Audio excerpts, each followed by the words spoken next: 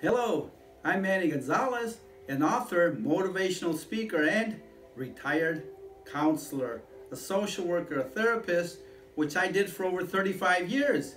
I'd like to welcome you to my program titled 3 Keys to Survive a Mental Meltdown.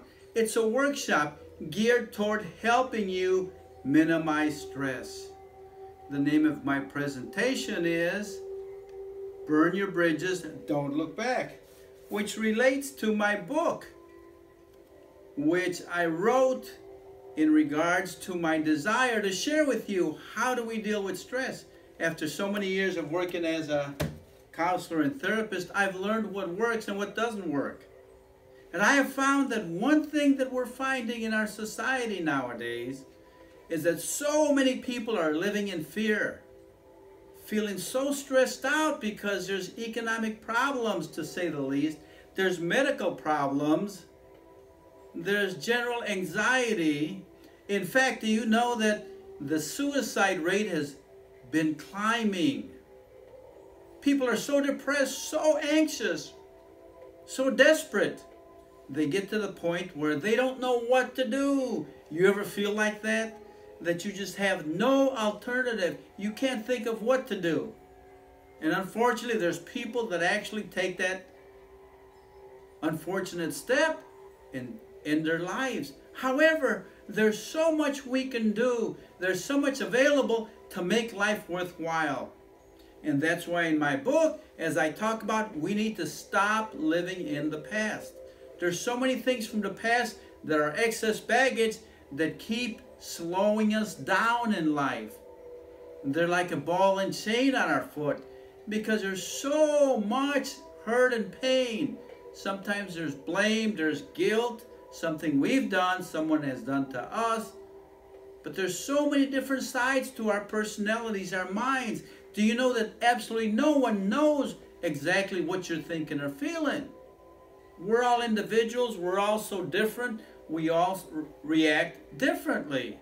There's so many options we pick in life to go this way or go that way, say this or say that, don't say this, don't say that. It's confusing. And then you add so many things around us. There's fake news, as you know. There's so much we're told that may not be true. As a result, people are wondering, what is it that we can do to make life better? And even the Bible tells us things will be tough. There'll be no easy way out of this life or out of this earth.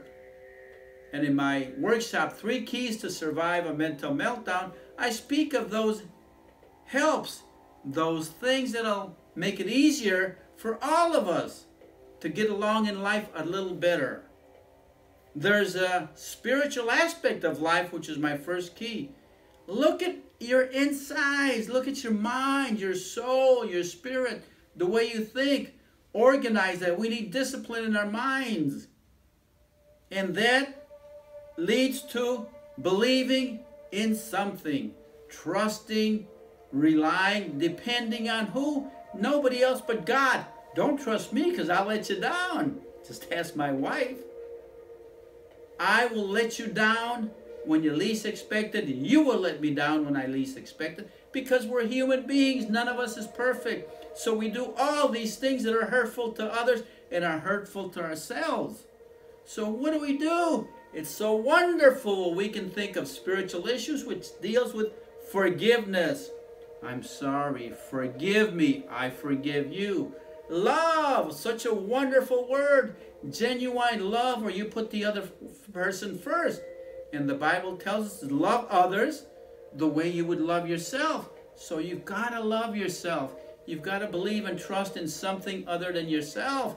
You've got to have a spiritual aspect of your life that will help you deal with stress, because there's the 10 Commandments. The rules that God has put in store for us to have guidelines. Otherwise, we do things we shouldn't do. So those guidelines help. Don't lie. Don't kill. Don't steal. There's so much that we're told that needs to be taken seriously by people. And we're told that seek peace. Peacemakers. That's something that we want to be, we want to do. Help us, oh Lord, find peace in this world in my heart so I can share it with you. And it begins again with looking at spiritual issues. Things that are not physical, that are not seen. Things that come from the heart, from the spirit, from the mind, from the soul. The inner man, the part of you that nobody sees, the part of me that nobody sees. So it's important to remember, the first key to deal with stress, to let go of the past, is begin to seek spiritual counsel, spiritual direction, spiritual insight into your own life, and to just live a life that highlights spiritual matters. Because when you do that, you think of others, you're more forgiving, and we mentioned love, which is the key to all of life. Remember that first key: develop and cultivate and seek that spiritual aspect of your life that will enhance your daily living. The second key that I propose to help you deal with stress and all these things around us is develop a sense of humor. Oh my God, when I laugh, when I play with the grandchildren, when I tickle them, when I tickle my wife, don't do that too often though, unexpectedly. When I do things that are fun, tell a joke, sing in the shower, dance a little bit, do things that are fun. Stop being such a sourpuss, such an old crab. Laugh. And you know what science tells us? When you laugh, your brain secretes endorphins, those feel-good hormones that make you just relax. They elevate your mood. Do you like to be around people that are crabby, or do you like being around people that are happy, that are jovial, that make you feel relaxed, that bring a smile to your face? And a smile is contagious. I do a lot of walking. I love to be outdoors. My wife and I just meet so many people on the road everywhere. And you know what? You smile at somebody, it lightens up everything. And you know, sometimes we have first impressions. You see something and you think this person is a certain way. Most of the time you're wrong. First impressions are usually wrong because we're basing it on our own opinions and what we see. You have absolutely no idea who that person is. But I guarantee you, when you start smiling at people, even laughing with them, they feel better. There's more friendship. There's so much that's good regarding laughter. It gives you a longer life, better health. Look at what science says. My first point is proven scientifically. Spiritual matters are so important. Number two, develop that sense of humor. The Bible tells us a merry heart is good like medicine. Makes you feel good. Laugh. Enjoy life. My third key is cultivate an attitude of gratitude. Do you know there's a science devoted to solely the thought of appreciation, being thankful? Science shows, and you can see around us, where people that are thankful are more pleasant, are more relaxed. Somebody opens the door for you, say, thank you, I appreciate that. When you're at the restaurant, the waiter brings you your meal, thank you for that. When you thank people, they smile, they feel good, the stress is lessened. And again, you don't know what people are going through. And I like to talk to waiters and waitresses. Everybody I see I talk to, but in the restaurant, you get to know them. You talk to them. You find out so many things and you get to laugh and enjoy them. A relationship, socialization. So as you appreciate people, as you appreciate things, thank God for what you have. I'm so thankful because I'm healthy. I run, I dance, I joke, I do so much. That makes me feel good, and I'm thankful to the good Lord. Now, I'm disciplined, so I work at what I have. So I'm thankful that I'm disciplined. I'm thankful that I'm able to be disciplined. And I'm thankful that I'm here. Because there's so much that I have to share with people. But you know what? It always has not been easy for me. It hasn't been easy for you. So many difficulties on the job, families, hurt, pain, illness, all these things that occur around us. But I promise you, I guarantee you, if you start thinking about burning your bridges and not looking back.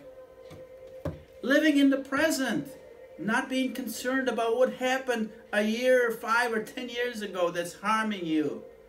And not being so anxious over what's going to happen tomorrow, because you can't do anything about what's going to happen tomorrow anyway. All you can do is deal with what's happening the current moment for today. As you look at that, as you attend to spiritual issues, do something for your spirit. Number 2, remember, develop that sense of humor. Laugh, read jokes, look at comedy on TV. I like doing that.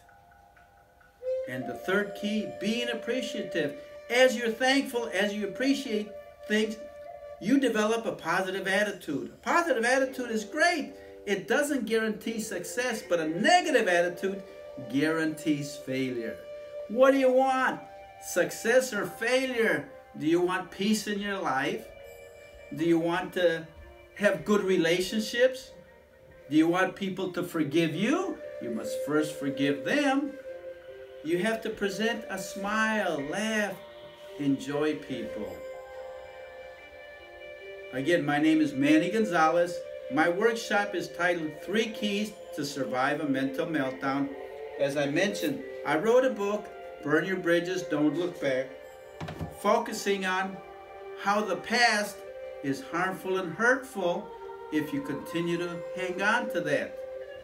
And these 3 keys that I present, you can look me up on www.speakingofstress.com. My email is speakingofstress@gmail.com. I'm on YouTube. I'm trying to share these insights that I've learned probably over 50 years working in the field of relationships, in the field of counseling, in the field of therapy, in the field of just getting along with people, plus my own experiences as you have experiences. So thank you so much for tuning in. I appreciate that, and think about it.